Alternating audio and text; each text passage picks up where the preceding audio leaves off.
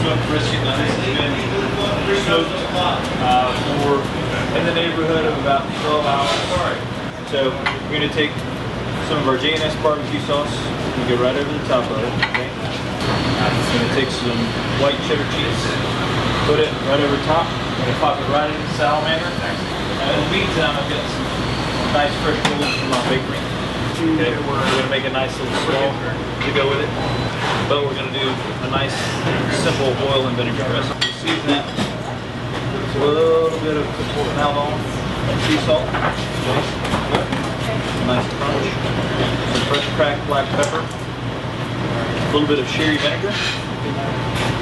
And some good Georgia olive oil, extra virgin olive oil. Just take, toss this up, let it set for a few minutes. So what we're going to do is we're going to go back over top of the cheese with a little more barbecue sauce. Okay.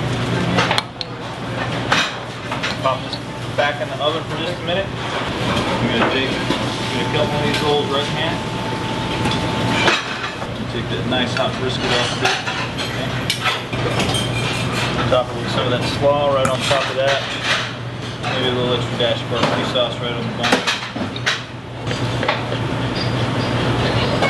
There you have it.